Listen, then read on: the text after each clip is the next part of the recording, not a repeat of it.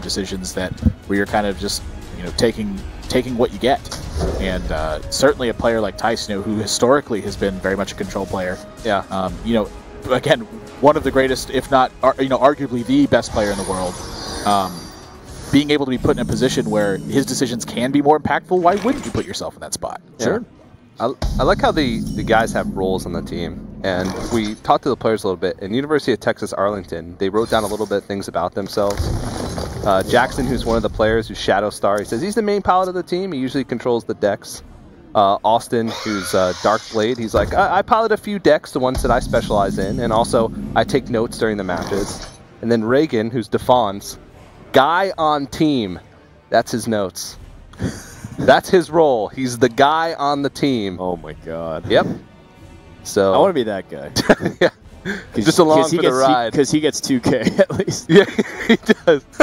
He's the real winner, man. Look at that big foam finger in the North Carolina. Go Heels. Go Heels, yeah. They call their team the Hearth Heels. That's gonna play on words because they're the Tar Heels over in North Carolina. A very a very strong legacy over in Tar Heels for competition in general for that school. Well, you have the Knife Juggler and you have the Haunted Creeper, but is it the time to unleash it? You can also play Minibot instead. Yeah, I mean, when your opponent follows up with 1/1s and then a turn 2 piloted Shredder, a lot of the traditional style plays don't really work in this situation. I mean, your opponents, they've cheated the curve already.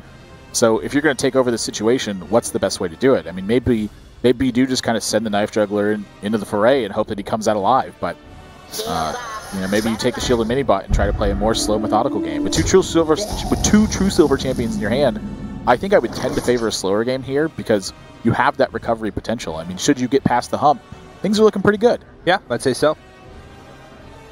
Yeah, I agree too. I trying to see if I like a Wrath for 1 to draw, and I think it's better than just Wrathing and like killing a Minibot, for example. What to do?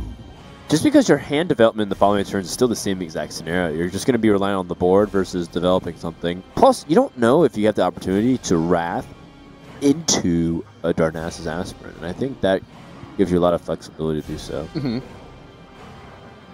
So I'm in favor of being able to Wrath and draw. The removal means that you're like all in and protecting the Piloted Shredder, which on 4 mana from the Paladin is really easy to deal with. Yeah, they're going to favor just taking it out straight away and forcing North Carolina to have some sort of answer to this, which I don't mind this either. I mean, if say they don't have true silver champion, this Pilot Shredder is going to keep on swinging. Yeah, but at the same time, you have to also wonder about Blessing of Kings, or even to a certain degree, like Coghammer or something else that like really stalls that plan. And then I guess they feel comfortable because they have Wrath number 2, so that at least they have a turn 4 play. And then they're going to be reliant on drawing on. Like, they have 2 or 3 turns to draw something else that can play on turns 5 and 6. Yep. You just got to get the True Silver out. There's just really no other play here, I don't think. I mean, maybe if you're feeling lucky with this Juggler. You have to be feeling really lucky with that Juggler. Because you have 3 total Juggles, and you need to deal 3 damage, or else it's not that useful of a... Well, the True Silver Champion isn't just answering the minion, but it's answering the next minion as well. For the following answer right here. Say One-Eyed Cheat falls down. Hey, there it is. The perfect answer. Pretty good result. So they actually are a spot to take initiative here.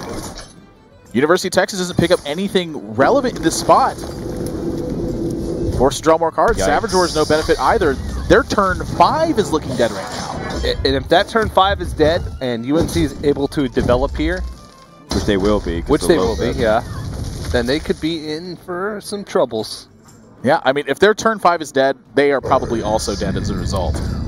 They have some power on turn 7 coming out of this, but Innervate just shut off by that Loatheb. I mean, it's not completely dead. They have Big Game Hunter to at least have something on board, and that way Dr. Boom has more to work with. But if they don't even drop Big Game Hunter, they're going to be really far behind. Because the thing about BGH is that it's Secrets Paladin because of Haunted Creeper. Sure, no Secrets have been played, but Haunted Creeper is only really beneficial to Paladin in that scenario.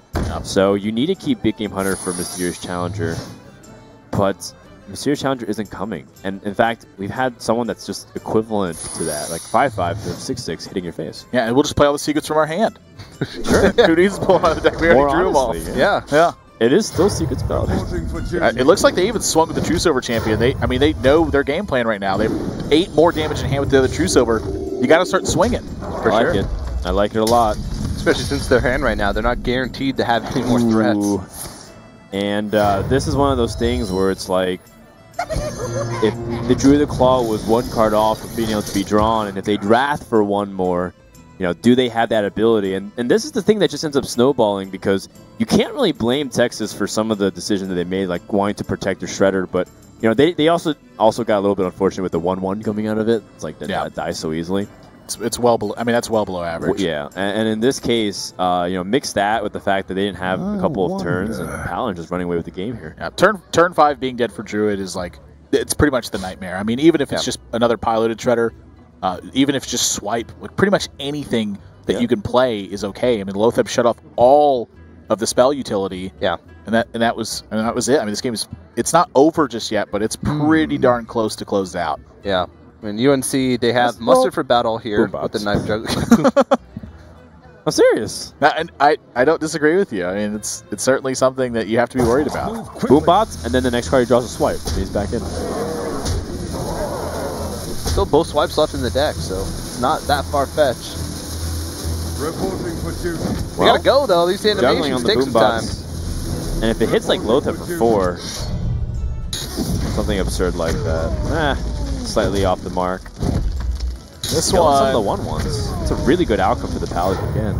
Yeah, they do have Noble Sacrifice activated, so if they want to get this Dr. Boom attack in, they'll have to invest 2 mana into using Hero Power or something like Charge Through the Claw. Of course, Redemption's sort of inconsequential just because, it'll just be a 2/1 with Noble Sacrifice activated at the same time. Savage Roar, or sorry, Force Nature have been enough. Force Nature, Innervate Savage Roar, attack for 2, proc the, and then you have 12 plus 9. Wow, they would have been 1 damage off lethal with Force Nature draw too. Yeah. Yeah, you're right. That would have been really close. Yeah. But still no cigar. Can he stay alive if he heals himself? You go up to 14, 15 if he hero powers.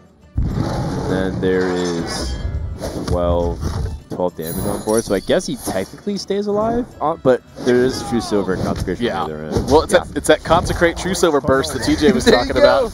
6 damage from hand. Yeah, I mean, it's pretty much shorted up at this point. There's not room to go. They're doing everything they can to try to stay alive, but at the end of the day, just too much pressure from North Carolina. They run away with this game because of a dead turn from University of Texas. And you know what that means. Going to game 5. Going to a game number 5. 2 matches in a row. Gosh, I love it. There's just nothing like 5-game sets where all the pressure's on. Everything that's happened up to this point, you can throw it out the window. We're coming down to 1 game for all the marbles. And you know what that match is, too. A good old-fashioned Druid mirror. I know that's one of Frodan's favorite mirror matches. No, I was actually disappointed that Fender didn't finish the game off, because it actually lived. And we get to hear what it says. Didn't even get his score.